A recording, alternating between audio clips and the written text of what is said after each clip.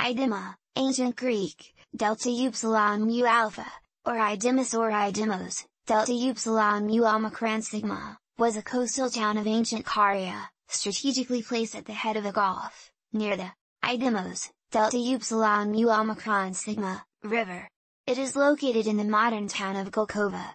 In 546 BCE, the Persian armies under the command of Harpagos conquered the area. But the Carian customs and the religion remained unchanged.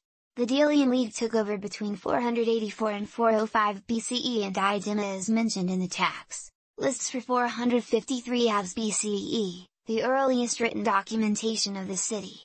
The same reports mention a local sovereign by the name of Pakis, whose descendants may have founded a dynasty which governed Idyma and to whose members the rock tombs could be attributable.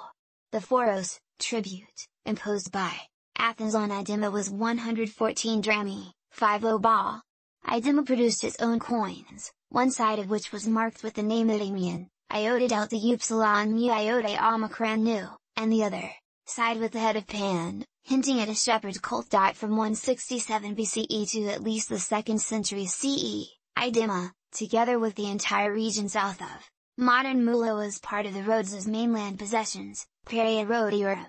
Its site is located near Kozlukuyul, Asiatic Turkey. It remains an archaeological site today. The city walls 200 meters, 660 feet, in length, and around 50 rock tombs are located along the steep climb, sea level to 400 meters, 1,300 feet, of Kusuk-Sakar.